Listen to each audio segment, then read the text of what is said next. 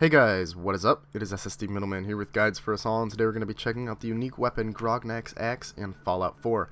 Now to get this weapon, you're going to want to head to Hubris' comic, and inside, on the left, you will see Grognak's Axe inside of a case. Now you can either lockpick the case or hack the terminal next to it to open it up, and inside will be Grognak's Axe. Now this axe has a medium swing speed, it has a special effect that causes more stagger on enemies when you hit them, plus it inflicts bleed damage, which is a damage over time effect. It does 46 damage per swing, it weighs 10 pounds, and it's worth 100 caps. Now this is base stats, I'm sure you can throw other things onto the weapon to increase the damage. I didn't go to a weapons workbench at all to work on this, I'm just showing the base weapon. Now it's pretty good.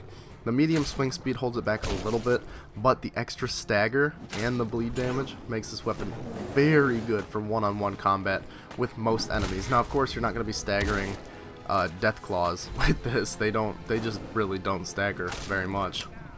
But the bleed damage definitely helps in taking down enemies, especially if you just want to hit them and then run and heal. You'll still be dealing damage to them with the bleeding, and Grognak's Axe is pretty easy to get. If you just run straight to the location, you can get this very early on in the game, although I don't recommend rushing there just to get Grognak's Axe. However, it is a very good weapon, and I like it a lot. Anyways, thanks for watching the video, guys. If you enjoyed, please leave a like rating down below and subscribe to see some more videos in the future, and I will see you next time. Goodbye.